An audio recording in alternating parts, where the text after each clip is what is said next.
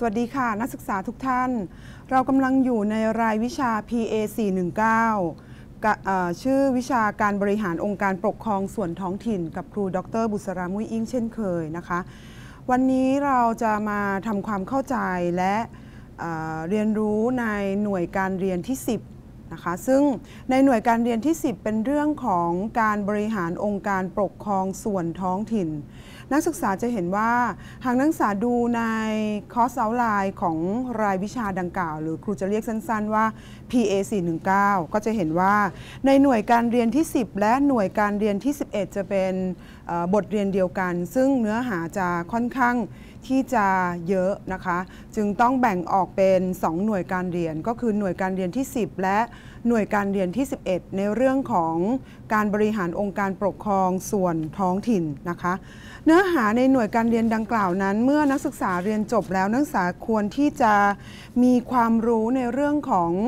กระบวนการในการบริหารขั้นตอนในการบริหารขององค์การปกครองส่วนท้องถิ่นหรืออปท.นะคะไม่ว่าจะเป็นเรื่องของทฤษฎีแนวคิดการบริหารที่นำมาใช้ในการบริหารองค์กรปกครองส่วนท้องถิ่นนั่นเองนะคะฉะนั้นจะเห็นว่าในเรื่องดังกล่าวแน่นอนว่านักศึกษาต้องทำความเข้าใจในส่วนของแนวคิดในการบริหารงานเพื่อการบริหารท้องถิ่นนะคะซึ่งในเนื้อหาหลักๆที่จะนำมาอธิบายให้นักศึกษาฟังดังต่อไปนี้เนี่ยทั้ง2หน่วยการเรียนไม่ว่าจะเป็นหน่วยการเรียนที่10และหน่วยการเรียนที่11เนื้อหาหลักๆก็จะนำมาจากหนังสือเล่มนี้นะคะชื่อการบริหารกิจการท้องถิ่นที่ดีในประเทศไทยนะคะเขียนโดยผู้ช่วยศาสตราจารย์ดร.นิพนธ์ศศิธรสาวภานะคะและบทความในเชิงวิชาการบทความเชิงวิจัยจากสถาบันพระปกเกล้านะคะในเรื่องของแนวความคิดดังกล่าวนะคะฉะนั้นเรามาทำความเข้าใจก่อนว่าแนวคิดในการบริหารงานเพื่อท้องถิ่นนั้นเป็นอย่างไรจะเห็นว่าหากเรากล่าวถึงภารกิจของรัฐนะคะแต่เดิมนั้นรัฐเองมีภารกิจถ้าจะกล่าวอีกในหนึ่งภารกิจของรัฐก็จะคล้ายๆกับการเฝ้าหยามนั่นก็คือรัฐมีหน้าที่ที่สำคัญอยู่2ประการด้วยกันก็คือป้องกันการรุกรานจากศัตรูภายนอกประเทศและรักษาความสงบเรียบร้อยภายในประเทศนะคะแต่ต่อมาจะเห็นว่ารัฐสมัยใหม่ได้ขยายภารกิจเข้ามามีส่วนเกี่ยวข้องกับทุกสุขของประชาชนมากขึ้นนะคะดังจะเห็นได้จากในชีวิตประจำวันของเราหรือในอดีตที่ผ่านมาก็ตามนะคะโดย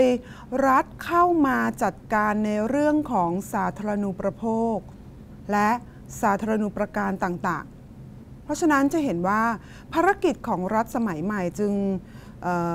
มากและมีความซับซ้อนขึ้นเพื่อที่จะตอบสนองต่อความต้องการของประชาชนโดยรวมนะคะซึ่งจะเห็นว่ารัฐจะเป็นผู้กำหนดและดำเนินการแจกแจงคุณค่าให้แก่สังคมโดยส่วนรวมอย่างเป็นธรรมนะคะจะเห็นเพราะฉะนั้นเมื่อรัฐกระจายอำนาจให้กับองค์การปกครองส่วนท้องถิ่นองค์การปกครองส่วนท้องถิ่นที่ใช้อำนาจก็จะต้องก่อให้เกิดผลในการแจกแจงถึงคุณค่าต่างๆที่จะตกถึงประชาชนซึ่งให้ผลประโยชน์แก่คนในท้องถิ่นโดยรวมนั่นเองนะคะนอกจากนั้นในการให้ผลประโยชน์แก่คนในท้องถิ่นโดยรวมนั้นต้องโดยมิใช่เป็นการกระทำเพื่อผลประโยชน์แอบแฝงต่างๆยกตัวอย่างเช่นการสนับสนุนทางการเมืองหรือเพื่อการสนับสนุนผลประโยชน์ของบุคคลใดบุคคลหนึ่งซึ่งแนวความคิดเรื่องการบริหารงานเพื่อท้องถิ่นเป็นกรอบทิศทางให้ผู้บริหารองค์การปกครองส่วนท้องถิ่นนั้นต้องมีความรับผิดชอบต่อสังคมการบริหารงานนั้นต้องเพื่อตอบสนองต่อความต้องการของประชาชนในท้องถิ่นซึ่งในลักษณะที่ต้องส่งเสริมให้เกิดความสมานฉันท์การมีส่วนร่วมและ ที่จำเป็นก็คือต้องให้เกิดประโยชน์สูงสุดต่อประชาชนในท้องถิ่นนั่นเองนะคะซึ่งในแนวคิดที่เกี่ยวข้องในการบริหารงานของภาครัฐและกรอบแนวทางการบริหารที่เหมาะสมสำหรับการบริหารของผู้บริหารองค์การปกครองส่วนท้องถิ่นมีอะไรบ้างนะคะหากเรามาดูว่าในแนวคิดดังกล่าวจะมีอะไรบ้างนะคะซึ่งได้นำจากนักวิชาการหลายๆท่านด้วยกันนะคะเช่นนอร์ทูสนะคะในลักษณะนี้เนี่ยเขาเห็นว่าการบริหารที่ดีนั้นผู้บริหารต้องทำงานอยู่บนหลักจริยธรรมของผู้นำนะคะหรือเขากล่าวเอาไว้ว่ามันจะต้องประกอบไปด้วย 1. การเคารพผู้อื่น 2. การให้บริการผู้อื่น 3. ให้ความเท่าเทียม 4. มีความซื่อสัตย์ 5. มุ่งสร้างชุมชนนะคะซึ่งจะเห็นว่าในลักษณะนี้เนี่ยนอร์ทูสเนี่ยนะคะเขาบอกว่าผู้บริหารที่ดีนั้นเนี่ยจะต้องทำงานอยู่บนความมีหลักจริยธรรมของผู้นำนะคะหรือเรียกอีกอย่างหนึ่งว่า principle of ethical leadership นั่นหมายความว่าต้องประกอบไปด้วยการเคารพผู้อื่นการเคารพผู้อื่นนั้นต้องโดยยอมรับในความเชื่อทัศนคติและค่านิยมที่แตกต่างกันนอกจากนั้นเนี่ยนะคะยังต้องประกอบไปด้วยการให้บริการผู้อื่นนั่นคือโดยให้สิ่งที่ดีและเป็นประโยชน์แก่ผู้อื่นนั่นเองอีกทั้งต้องให้โดยมีความเท่าเทียมหรือ just นะคะหมายความว่าการให้ตามความต้องการตามสิทธิ์ตามความสามารถตามความในลักษณะของการเสียสละและตามคุณธรรมและต้องมีความซื่อสัตย์ไม่ว่าจะเป็นความซื่อสัตย์ทั้งต่อตนเองและต่อผู้อื่นอีกทั้งต้องมุ่งสร้างชุมชนโดยมีเป้าหมายที่สังคมหรือชุมชนต้องการร่วมกันนั่นเองซึ่งจะเห็นว่าหากประมวลจริยธรรมของสมาคมรัฐประศาสนศาสตร์อเมริกันเขาได้กำหนดกรอบจริยธรรมของสมาชิกซึ่งเป็นผู้บริหารในองค์การภาครัฐให้รับผิดชอบและปฏิบัติหน้าที่ด้วยความมีจิตวิญญาณในวิชาชีพเอาไว้5ข้อด้วยกันนะคะเช่นข้อที่1ต้องตอบสนองต่อประโยชน์สาธารณะ 2. เคารพรัฐธรรมนูญและกฎหมาย 3. มีความซื่อสัตย์ 4. ส่งเสริมจริยธรรมในองค์การและ 5. มุ่งสู่ความเป็นเลิศในวิชาชีพอันนี้เป็นกรอบจริยธรรมของสมาชิกนะคะซึ่งเป็นผู้บริหารในองค์การภาครัฐนั่นเองให้มีลักษณะที่ต้องรับผิดชอบและปฏิบัติหน้าที่ด้วยความมีจิตวิญญาณในวิชาชีพนะคะและนักวิชาการอีกท่านหนึ่งได้เสนอหลักการหรือแนวคิดในการบริหารนะคะนั่นก็คือเดนฮาร์ดบอกว่าหลักการบริหารงานภาครัฐในกระแสของประชาธิปไตยแบบมีส่วนร่วมโดยให้ความสำคัญกับประชาชนผู้รับบริการเดนฮาร์ดบอกว่าต้องมีสิ่งเหล่านี้ 1. การให้บริการแก่ประชาชนไม่ใช่การกำกับดูแลเจ้าหน้าที่ของรัฐจึงไม่เพียงแต่ตอบสนองต่อความต้องการของประชาชนเท่านั้นแต่ยังต้องสร้างความสัมพันธ์ที่ดีกับประชาชนด้วยนอกจากนั้นการสำรวจความสนใจและความต้องการของสาธารณชนเพื่อสร้างความสนใจร่วมและ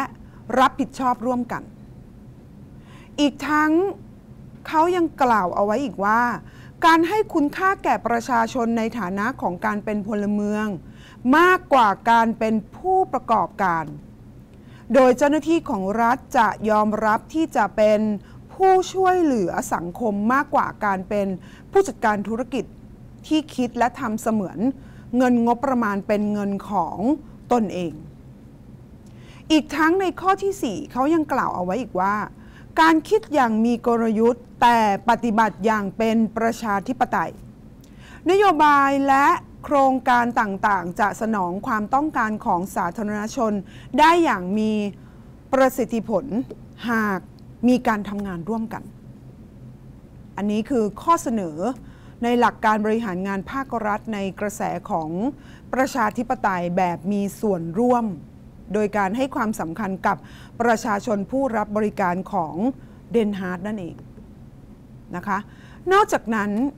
เขายังกล่าวเอาไว้อีกว่าการตระหนักว่าการมีสำนึกรับผิดชอบไม่ใช่เรื่องง่ายเจ้าหน้าที่ของรัฐไม่ควรสนใจแค่เรื่องของการทำงานตามนโยบาย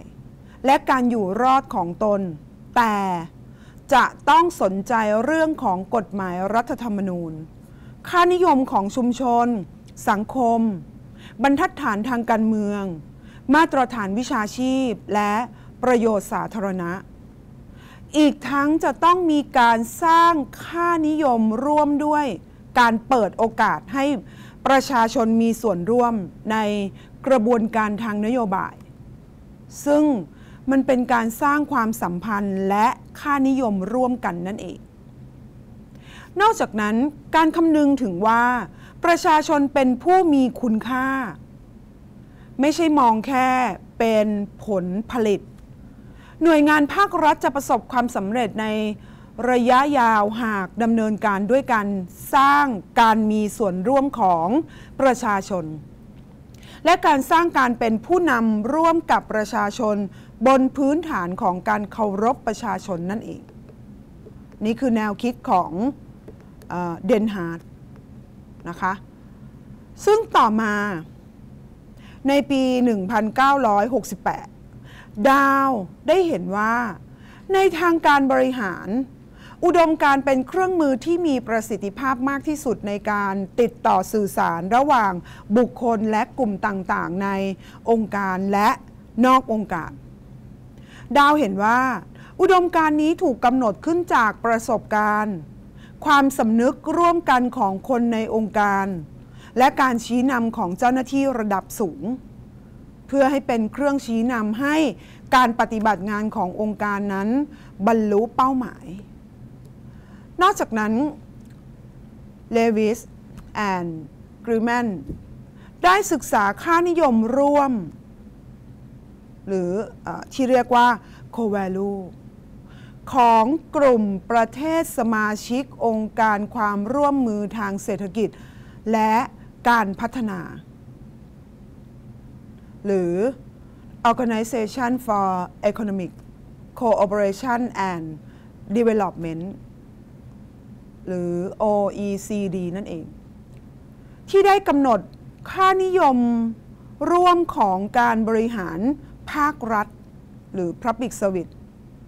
เพื่อให้เจ้าหน้าที่ของรัฐถือปฏิบัติซึ่งก็พบว่า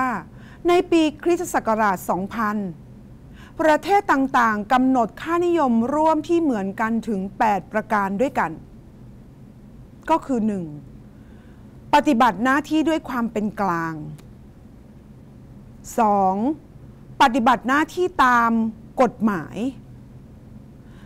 3. ปฏิบัติหน้าที่อย่างมีคุณธรรมและ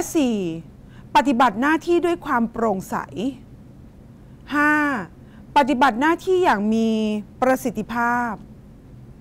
6. ปฏิบัติหน้าที่หรือปฏิบัติต่อผู้รับบริการอย่างมีความเท่าเทียมกัน 7. ปฏิบัติหน้าที่ด้วยความรับผิดชอบและ 8. ปฏิบัติหน้าที่ด้วยความเที่ยงธรรม justice นะคะในรัฐธรรมนูญแห่งราชอาณาจักรไทยพุทธศักราช 2550 ได้บัญญัติให้รัฐต้องจัดให้มีแผนพัฒนาการเมืองจัดทำมาตรฐานทางคุณธรรมและจริยธรรมของ ผู้ดำรงตำแหน่งทางการเมืองข้าราชการและพนักงานหรือลูกจ้างอื่นๆของรัฐเพื่อเป็นการป้องกันการทุจริตและประพฤติผิดมิชอบหรือประพฤติมิชอบและเสริมสร้างประสิทธิภาพในการปฏิบัติหน้าที่รัฐบาลจึงได้กำหนดให้หน่วยงานภาครัฐจัดทำค่านิยมสร้างสรรค์และจรรยาบรรณให้เจ้าหน้าที่ของรัฐเพื่อเป็นการยึดถือปฏิบัติซึ่งค่านิยมสร้างสรรค์ดังกล่าวนั้นประกอบไปด้วย5ประการด้วยกันได้แก่ 1. กล้ายืนหยัดทำในสิ่งที่ถูกต้องนั่นหมายความว่าโดยยึดมั่นในความถูกต้องความดีงามความชอบธรรมความเสียสละหลักวิชาและจรรยาวิชาชีพ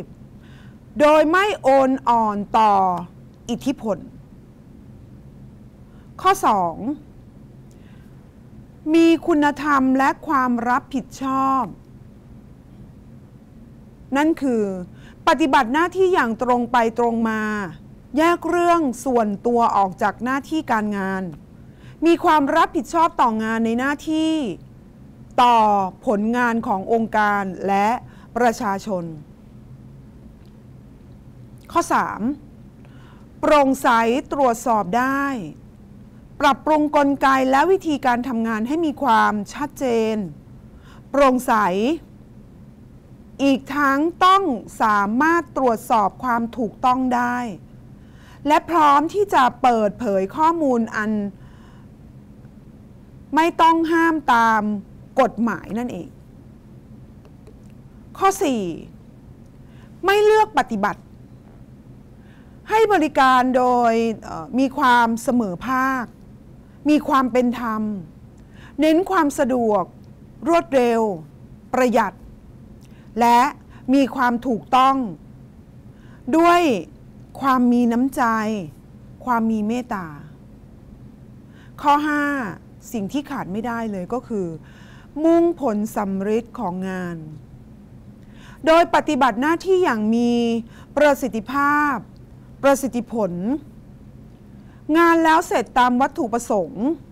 เกิดผลดีต่อหน่วยงานและส่วนรวมทั้งนี้ทั้งนั้นโดยใช้ทรัพยากรอย่างคุ้มค่าพระราชกฤษฎีกาว่าด้วยวิธีการบริหารกิจการบ้านเมืองและสังคมที่ดีพุทธศักราช 2546 ได้กำหนดหลักการบริหารราชการที่มีคุณภาพมีคุณธรรมและจริยธรรมมีการพัฒนาที่ยั่งยืนสามารถแข่งขันได้ในเวทีโลกมีผลใช้บังคับการหรือมีผลใช้บังคับกับองค์การปกครองส่วนท้องถิ่นด้วยนั้นประกอบไปด้วยหลักสำคัญ6ประการด้วยกันก็คือ 1. หลักนิติธรรม 2. หลักคุณธรรม 3. หลักความโปร่งใส 4. หลักความมีส่วนร่วม 5. หลักความรับผิดชอบ 6. หลักความคุ้มค่าในหลักนิติธรรมได้แก่การตรากฎหมายกฎข้อบังคับให้ทันสมัยและเป็นธรรมเป็นที่ยอมรับของสังคมปฏิบัติตามกฎหมายกฎข้อบังคับโดยถือว่าเป็นการปกครองภายใต้กฎหมายมิใช่ตามอำเภอใจหรืออำนาจของตัวบุคคลหลักคุณธรรมได้แก่การส่งเสริมคนดีคนเก่งการยึดมั่นในความถูกต้องความดีงามเจ้าหน้าที่ของรัฐนั้นต้องปฏิบัติหน้าที่ให้เป็นตัวอย่างแก่สังคมและส่งเสริมสนับสนุนให้ประชาชนพัฒนาตนเองไปพร้อมกันเพื่อให้คนไทยมีความซื่อสัตย์จริงใจขยันอดทนมีระเบียบวินัย และประกอบอาชีพสุจริต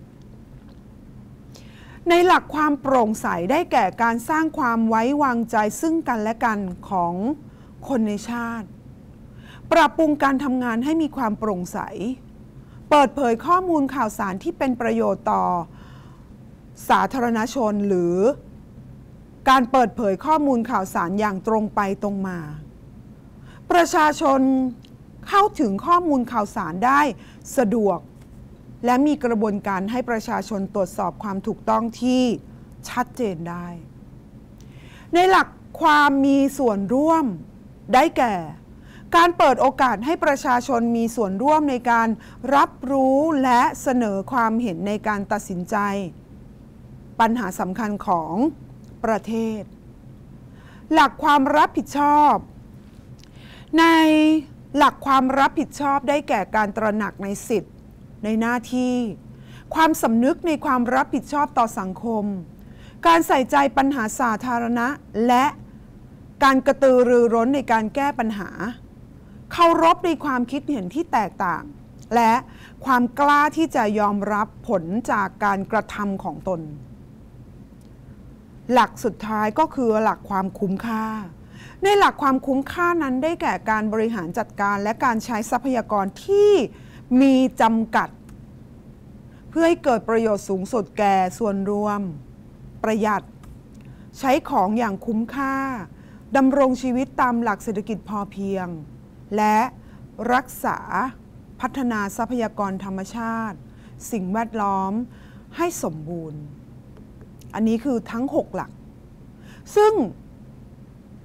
จากแนวความคิดดังกล่าวนั้นเราสามารถที่จะเอามาสรุปแนวคิดของการบริหารงานภาครัฐได้ดังต่อไปนี้ก็จะเห็นว่าหากเราพูดถึงแนวคิดการบริหารภาครัฐจากที่ได้กล่าวมาแล้วทั้งหมดเราสามารถจะเอาแนวความคิดดังกล่าวทั้งหมดของนักวิชาการแต่ละท่านของสถาบันที่ได้รับการยอมรับนำมาสังเคราะห์เป็นกรอบความคิดหรือเป็นคอนเซปต์และสามารถหาคำจำกัดความได้ว่าการบริหารงานในที่นี้ในแนวคิดของการบริหารงานภาครัฐก็คือการบริหารงานเพื่อประโยชน์ต่อท้องถิ่นของผู้บริหารองค์การปกครองส่วนท้องถิ่นนั่นหมายความว่าก็คือการบริหารงานที่มุ่งบรรลุเป้าหมายโดยต้องคำนึงถึงมิติต่างๆดังต่อไปนี้ 1. การคำนึงถึงประสิทธิภาพและประสิทธิผลนั่นก็คือพูดถึงเรื่องของefficiency and effective ในความมีประสิทธิภาพและประสิทธิผลก็คือการบริหารงานอย่างมีระเบียบแบบแผนการทำงานเป็นทีมการนำความทันสมัยมาใช้ในงานการสร้างขวัญและกำลังใจให้กับผู้ร่วมงานและความมุ่งมั่นในความสำเร็จในมิติที่2เป็นความรับผิดชอบต่อสังคมความรับผิดชอบต่อสังคมในที่นี้ก็หมายถึงความรู้สึกเป็นเจ้าของร่วมกันการตระหนักถึงปัญหาของสังคมความรวดเร็วในการแก้ปัญหาและการมีเป้าหมายในการทำงานที่ชัดเจนมิติที่3การตอบสนองต่อความต้องการของประชาชนในท้องถิ่นนั่นก็หมายถึงการตอบสนองต่อประชาชนในท้องถิ่นอย่างเท่าเทียมการให้ความสำคัญต่อประชาชนกลุ่มน้อยและการแก้ปัญหาโดยคำนึงถึงสภาพที่แท้จริงของท้องถิ่นในมิติที่4 participation ก็คือการให้ประชาชนมีส่วนร่วมในการบริหารงานนั่นหมายถึงการยอมรับความแตกต่างทางความคิดการยอมรับในส่วนของความเห็นของประชาชน การเปิดเผยข้อมูลและการยอมรับการตรวจสอบจากผู้ที่เกี่ยวข้องมิติที่5ก็คือเรื่องของ honest justice แล้วก็เรื่องของความโปร่งใส transparency ก็คือความซื่อสัตย์ความเป็นธรรมความโปร่งใสนั่นหมายถึงการบริหารงานอย่างถูกต้องตามกฎหมายการไม่ทุจริตการยึดถือหลักคุณธรรมและในเรื่องของความโปร่งใสในการบริหารงานนั่นเองมิติที่6เป็นเรื่องของการเคารพกฎหมายความมีจริยธรรมและเคารพกฎหมาย legality and morality หมายถึงการปฏิบัติตนภายในกรอบของกฎหมายและจริยธรรมเพื่อเป็นตัวอย่างที่ดีของสังคมเพราะฉะนั้นจึงกำหนดฐานคติของการในลักษณะของการวิจัยหรือในลักษณะของความมีจริยธรรมและเคารพกฎหมายเอาไว้ว่าผู้บริหารองค์การปกครองส่วนท้องถิ่นนั้นมีลักษณะเป็นผู้นำตามกฎหมายที่มาจากการเลือกตั้งซึ่งประชาชนเป็นผู้เลือกตั้งฉะนั้นต้องรับผิดชอบต่อประชาชนตามอำนาจหน้าที่ที่กฎหมายบัญญัตินั่นหมายความว่าจะต้องบริหารงานเพื่อประโยชน์ของท้องถิ่นด้วยการจัดสรรและการกระจายคุณค่าให้แก่ประชาชนในท้องถิ่นอย่างมีความเป็นธรรมและยังต้องมีความเหมาะกับความต้องการ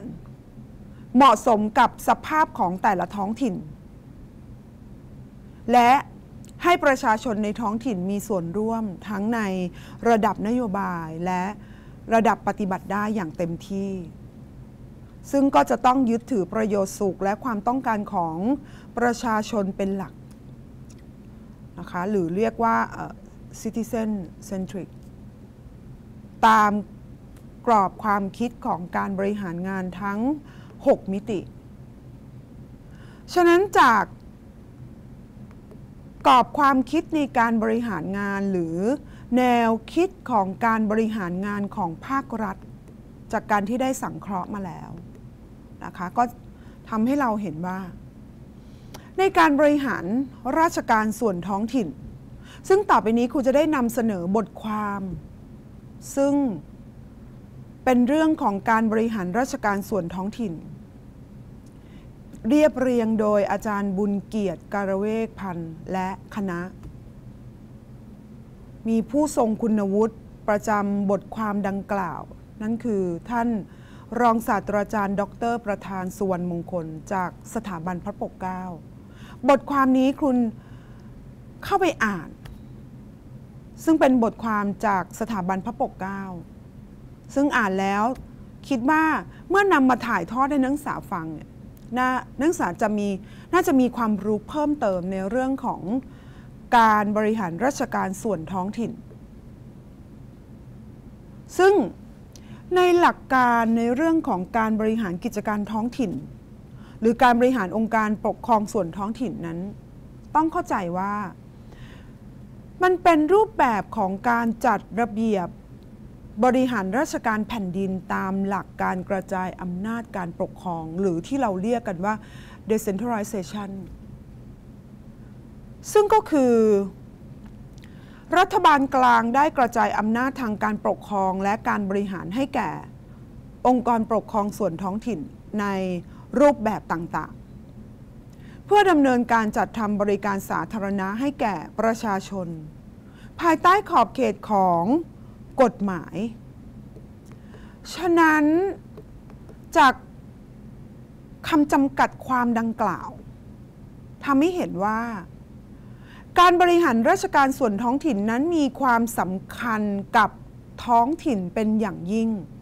สำคัญอย่างไรสิ่งแรกเพื่อแบ่งเบาภาระของรัฐบาลเพื่อให้เกิดความทั่วถึงในการให้บริการสาธารณะและแก้ไขปัญหาหรือตอบสนองความต้องการของประชาชนข้อ 2. เพื่อเป็นการตอบสนองความต้องการของประชาชนในท้องถิ่นอย่างแท้จริงและรวดเร็วเพราะว่าความต้องการของประชาชนในแต่ละท้องถิ่นย่อมมีความแตกต่างกันการรอรับบริการจากรัฐบาลแต่อย่างเดียวอาจจะไม่ตรงกับความต้องการที่แท้จริงแล้วก็อาจจะมีความล่าช้าจึงทำให้การบริหารราชการส่วนท้องถิ่นนั้นมีความสำคัญอีกทั้งการบริหารราชการส่วนท้องถิ่นนั้นเกิดขึ้นมาเพื่อช่วยเหลือรัฐบาลในการประหยัดงบประมาณหรือเป็นการลดค่าใช้จ่ายของรัฐบาลเพราะกิจการส่วนใหญ่นั้นที่ท้องถิ่นรับมอบจากรัฐบาลท้องถิ่นสามารถดำเนินการได้โดยการใช้รายได้ของตนเองซึ่งมาจากข้อกำหนดของกฎหมายนั่นเองและ 4. ทำให้ประชาชนมีความรู้ความเข้าใจในหลักการรูปแบบของการปกครองระบอบประชาธิปไตยในเบื้องต้นเพราะว่าเป็นการเปิดโอกาสให้ประชาชนนั้นมีส่วนร่วมในการปกครองตนเองไม่ว่าจะโดยการเลือกตั้งการสมัครรับเลือกตั้งหรือการตรวจสอบการกำกับดูแลการปฏิบัติหน้าที่ของสภาท้องถิ่นหรือคณะผู้บริหารท้องถิ่นซึ่งก็มีผลให้ประชาชนมีความรู้ความเข้าใจในรูปแบบการปกครองในระดับประเทศทั้งนั้นซึ่งจะเห็นว่าสิ่งที่ขาดไม่ได้เลยจากการที่การบริหารราชการส่วนท้องถิ่นนั้นมีความสำคัญในหลักการอย่างหนึ่งของผู้บริหารท้องถิ่นที่ควรคำนึงถึงในการบริหารงานของท้องถิ่นในรูปแบบต่างๆก็คือธรรมาภิบาลมีความจำเป็นจากหลักการในการบริหารที่ได้กล่าวมาแล้วข้างต้นก็จะเห็นว่าหลักธรรมาภิบาลสำหรับการบริหารท้องถิ่นนั้นมีความจำเป็นซึ่งจะเห็นว่าองค์กรปกครองส่วนท้องถิ่นในรูปแบบต่างๆนั้นในแต่ละแห่งเราจะได้ยินคำว่าผู้บริหารจะขึ้นต้นด้วยคำว่านายกไม่ว่าจะเป็นนายกเทศมนตรีหรือนายกอะไรก็ตามที่เราได้ยินในรูปแบบของท้องถิ่นเว้นแต่ตำแหน่งผู้ว่าราชการกรุงเทพมหานครซึ่งก็ยังมีการเรียกขานนะคะแบบที่เราคุ้นชินและเคยได้ยินกันเพราะฉะนั้นจะเห็นว่าผู้บริหารต้องมาจากการเลือกตั้งและจะต้องมีองค์ประกอบอยู่2 ส่วนของผู้บริหารกับส่วนของสภาซึ่งเป็นฝ่ายตรวจสอบหรือฝ่ายนิติบัญญัติการมีรูปแบบและจำนวนที่มากมายกระจายอยู่ทั่วทุกปริมณฑลก็ดีของพื้นที่ในแต่ละจังหวัดทั้งองค์การบริหารส่วนจังหวัดเทศบาลนครเทศบาลเมืองเทศบาลตำบลจนมาถึงองค์การบริหารส่วนตำบลหรือที่เรารู้จักหรือเรียกกันสั้นๆว่าอบต.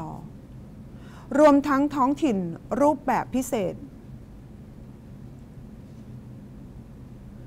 อย่างเช่นกรุงเทพมหานครกับเมืองพัทยาทำให้ท้องถิ่นเกิดความแตกต่างกันอย่างมากทั้งไม่ว่าจะเป็นความยากง่ายความซับซ้อนความมีหลายมิติและวิธีการเข้าไปในเรื่องของการบริหารจัดการที่สำคัญของท้องถิ่นซึ่งมาจากฐานประชาชนจึงมีหลายเสียงหลายปากหลายความคิดนะคะ หลายหัวใจหลายความรู้สึกหลายอารมณ์ในเรื่องของงานท้องถิ่นเพราะฉะนั้นในแต่ละท้องถิ่นจึงต้องหามาตรฐานที่เป็นบรรทัดฐานและต้องไม่ลืมว่าท้องถิ่นมีความเป็นอิสระแต่ก็ยังมีเรื่องของการกำกับควบคุมของทางการที่มีกรอบกฎหมายกฎกติกาเป็นแนวทางการบริหารจึงมีลักษณะที่มีระเบียบมากมายมีแบบแผนมีประเด็นให้ตีความกันอยู่หัวใจสำคัญของการบริหารงานของท้องถิ่นจากที่เห็นว่าท้องถิ่นมีอยู่เยอะแยะมากมายอบต.อบจ.เทศบาล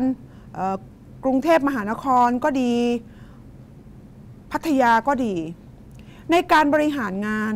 หัวใจของการบริหารงานของท้องถิ่นสำหรับผู้บริหารเอง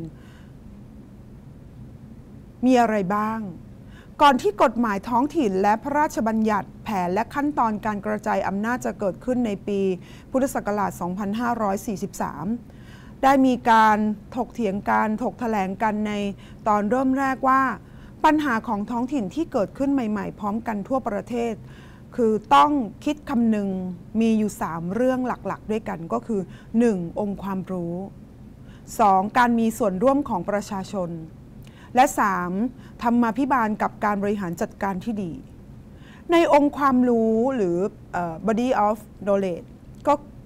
ในที่นี้เนี่ยเพราะมีระเบียบกฎหมายและกระบวนการดำเนินงานในการสร้างความรู้ความเข้าใจอยู่มากที่มีการเปลี่ยนแปลงไม่ว่าจะเป็นเรื่องของการคลังงบประมาณบริหารบุคคลสิ่งแวดล้อมการพัฒนาคุณภาพชีวิตและ 2. การมีส่วนร่วมของประชาชนซึ่งเป็นขั้นตอนสำคัญที่จะให้มีการปกครองตนเองของประชาชนหากขาดในส่วนของการมีส่วนร่วมแล้วเนี่ยกระบวนการประชาธิปไตยก็จะงอกงามไม่ได้เลยและ 3. ธรรมาภิบาลกับการบริหารจัดการที่ดีนั่นหมายความว่ามันเป็นข้อคิดว่าจะทำอย่างไรให้การบริหารมีลักษณะที่มีคุณธรรมโปร่งใสตรวจสอบได้ยึดกฎกติกามีความคุ้มค่าและก่อให้เกิดประโยชน์สูงสุดแก่ประชาชนในท้องถิ่นซึ่งจะต้องทำให้เกิดขึ้นพร้อมๆกันในทั่วประเทศอีกด้วยจะเห็นว่าการคำนึงถึงใน3เรื่องไม่ว่าจะเป็นองค์ความรู้การมีส่วนร่วมของประชาชนธรรมาภิบาลกับการบริหารจัดการที่ดีเองนะคะก็จะทำให้งานของท้องถิ่นนั้นเต็มไปด้วยเรื่องของการประเมินการประกวดและในขณะเดียวกันยังต้องคำนึงถึงประโยชน์นั่นก็คือประโยชน์สุขของประชาชนแต่ที่ปรากฏให้เห็นอยู่มากมายก็คือประโยชน์ที่เกิดขึ้นจากระบบในท้องถิ่นเองหรือคนที่เกี่ยวข้องแสวงได้ในเรื่องของการหาผลประโยชน์นั้นๆเพราะประชาชนท้องถิ่นมีทั้งมาจากการเลือกตั้งและความมีอิสระมีความซับซ้อนประชาชนในที่นี้ก็คือประชาคมท้องถิ่นในส่วนของการบริหารนะคะเพราะฉะนั้นความซับซ้อนในเชิงการบริหารจึงต้องมีการฝึกอบรมด้านความโปร่งใสในมิติธรรมาภิบาลกันอยู่บ่อยๆเพราะฉะนั้นในบทความดังกล่าวนี้เนี่ยนะคะผู้เขียนเองนะคะเขาได้เน้นว่าหลักสำคัญอยู่3ประการในข้างต้นที่ได้กล่าวไปแล้วเนี่ยรัฐไทยหรือรัฐบาลไทยจะต้องสร้างภูมิคุ้มกันในเรื่องของธรรมาภิบาลกับการบริหารท้องถิ่นอย่างมีความเข้มแข็งและมีความเข้มข้นอีกทั้งจะเห็นว่าพัฒนาการต่อมาเนี่ยนอกจากต้องมีความเข้มแข็งในเรื่องของธรรมาภิบาลแล้วยังต้องมีกรอบการบริหารจัดการคุณภาพหรือที่เรารู้จักกันที่เรียกว่า total quality control นั่นคือมีการจัดทำคำรับรองการปฏิบัติราชการหลายตัวชี้วัดไม่ว่าจะเป็นตัวชี้วัดทั้งทางด้านประสิทธิผล ด้านคุณภาพการให้บริการด้านประสิทธิภาพของการปฏิบัติราชการและด้านการเติบโตและพัฒนาองค์กรเพราะฉะนั้นเราพูดถึงคำว่าธรรมาภิบาลหรือ Good Governance หลักธรรมาภิบาลและการบริหารกิจการบ้านเมืองที่ดีนั้นจะต้องประกอบไปด้วย10หลักด้วยกันนั่นก็คือ 1. หลักการตอบสนอง 2. หลักประสิทธิผล 3. หลักประสิทธิภาพและความคุ้มค่า 4. หลักความเสมอภาค 5. หลักมุ่งเน้นฉันทามติ 6. หลักการตรวจสอบได้มีภาระรับผิดชอบ 7. หลักเปิดเผยและโปร่งใส 8. หลักการกระจายอำนาจ 9. หลักการมีส่วนร่วมและ 10. หลักนิติธรรมถ้าเราพูดถึงการบริหารกิจการบ้านเมืองที่ดีหรือ Good Governance ธรรมาภิบาลหรือ Good Governance เนี่ยก็จะใช้คำย่อว่า GG หรือ Good Governance ที่เรารู้จักกันภาคราชการก็จะเรียกการบริหารกิจการบ้านเมืองที่ดีภาคเอกชนก็จะเรียกว่าบรรษัทธรรมาภิบาลซึ่งเริ่มแรกในปีพุทธศักราช 2532 จากการศึกษาวิจัยของนักวิชาการกลุ่มหนึ่งและนักวิจัยของสหประชาชาติเปรียบเทียบประเทศกำลังพัฒนากับประเทศที่พัฒนาแล้วเพื่อทำการศึกษาว่าประเทศกำลังพัฒนาจะปรับระบบการบริหารให้ก้าวทันกับความเปลี่ยนแปลงของโลกสังคมยุคใหม่ให้ก้าวตามประเทศพัฒนาได้อย่างไรGood Governance มีการกล่าวถึงเรื่องของการใช้คำก็อย่างเช่นธรรมรัฐธรรมาภิบาลและภาคราชการใช้คำว่าบริหารกิจการบ้านเมืองที่ดีซึ่งถือว่าเป็นองค์ความรู้ใหม่ในด้านของสาขาวิชาบริหารรัฐกิจและธุรกิจสังคมสิ่งแวดล้อมการลงทุนทั้งนี้การเรียนในสาขาบริหารสมัยใหม่เรียนในรูปลักษณ์ต่างๆซึ่งก็ถูกนำมาใช้หรือถูกนำไปเป็นส่วนหนึ่งในการเสริมการทำงานหรือแม้แต่เรื่องของการศึกษาหรือเอาไปเป็นส่วนหนึ่งในการประกอบใช้กับการทำงานนั่นเองเพราะฉะนั้นธรรมาภิบาลจึงหมายถึงการปกป้องรักษาการปกครองการบริหารที่ถูกต้องดีงามซึ่งไม่ใช่เป็นความปรารถนาความต้องการหรือหน้าที่ของใครคนใดคนหนึ่งโดยเฉพาะหากแต่เป็นความปรารถนาความต้องการของคนทุกคนในสังคมเพื่อให้บังเกิดความเจริญรุ่งเรืองความสงบเรียบร้อยของสังคมความผาสุกของประชาชนและความมั่นคงของประเทศชาติธรรมาภิบาลไม่ใช่การร้องขอสำหรับราชการองค์กรปกครองส่วนท้องถิ่นแต่มีกฎหมายบังคับให้ต้องทำตามพระราชกฤษฎีกาว่าด้วยหลักเกณฑ์และวิธีการบริหารกิจการบ้านเมืองที่ดีเป็นการประเมินตัวชี้วัดที่เป็นการตรวจสอบการปฏิบัติงานนั่นเองฉะนั้นในลักษณะของธรรมาภิบาลจึงเป็นสิ่งจำเป็นสำหรับการบริหารนะคะในส่วนขององค์การปกครองส่วนท้องถิ่นเพราะฉะนั้นอีกสิ่งหนึ่งที่ขาดไม่ได้เลยนะคะในหลักการการบริหารราชการของภายใต้หลักธรรมาภิบาลถ้าหากสรุปให้เห็นชัดๆเลยก็คือในการบริหารงานนั้นต้องก่อให้เกิดประโยชน์สุขของประชาชนเกิดผลสำลิดต่อภารกิจของภาครัฐมีประสิทธิภาพเกิดความคุ้มค่าในเชิงภารกิจของรัฐไม่มีขั้นตอนการปฏิบัติงานเกินความจำเป็นมีการปรับปรุงภารกิจของส่วนราชการให้ทันต่อสถานการณ์ประชาชนได้รับความอำนวยความสะดวกและได้รับการสนองตอบต่อความต้องการมีการประเมินผลการปฏิบัติราชการอยู่สม่ำเสมอสิ่งนี้เองก็คือการบริหารราชการหรือแม้แต่การบริหารองค์การปกครองส่วนท้องถิ่นที่ดีนั่นเองที่ ควรจะนำไปใช้นะคะซึ่งในท้ายนี้เนี่ยในเทปที่ 1ในหน่วยการเรียนที่ 10ครูก็ได้พูดถึง